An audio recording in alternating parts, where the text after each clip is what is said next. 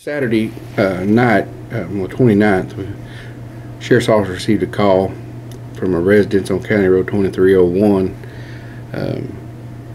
The wife had came home and found her husband deceased in the residence. Deputies and all responded,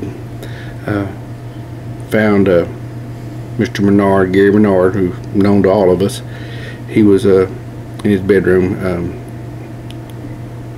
murdered, and of course they set the crime scene up, and myself, investigator Humphreys, and investigator Dennis Finley all responded. We contacted Texas Ranger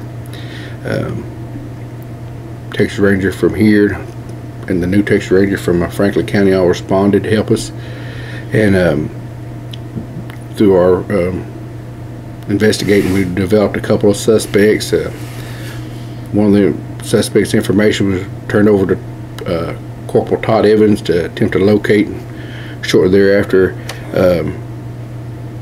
Evans did locate the subject and contacted myself, and then I contacted other investigators. We went to that location here in Sulphur Springs and located some articles there that we believe that was stolen from Mr. Menard's residence. Took a little while, not very long, but we did find out that they actually were stolen from, and that subject at that residence was arrested on unrelated warrants brought up here to the Sheriff's Office. Myself and Ranger Vance interviewed him, where he did admit to what had happened, and then we located the other subject down in Rains County and arrested him the next morning. Contacted Rusty Steelwagner and Bo Fox with the Sulphur Springs PD. They mobilized the SWAT team, went down there, and we arrested him on a capital murder warrant the next morning, brought him in, and wasn't too long after that he admitted to what had happened. One of the subject's names was, the first one that was arrested was a Patrick McMahon, born in '83, and he was arrested in Sulphur Springs, and Cody Shaw, born in '88, he was arrested in Rains County. Did they give you an idea that this was just they were looking to burglarize a place and something happened, or can you go into any of that? I'm not sure exactly why. That Mr. Menard was murdered, other than it was a robbery in progress, and Mr. Menard was murdered. All right.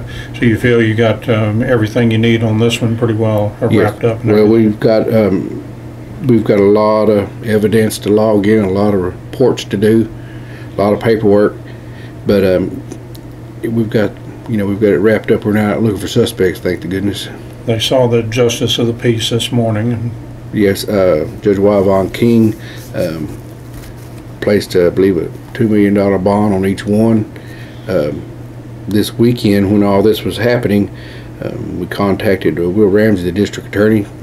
He came out and assisted us with any kind of warrants we needed. He was out the whole time. He was either at his office or over here helping us. So it was a joint effort. Sulphur Springs PD come out and helped us. They were on the address over on, let's see, with the Patrick McMahon over on Beckworth Street. There was 2 PD officers over there helping Corporal Evans with that. I mean, everybody just joined together, and it's the only way we could get this done so fast. Yeah, it's a capital case because it involves a couple of crimes, right? Right, committed a murder while committing a felony.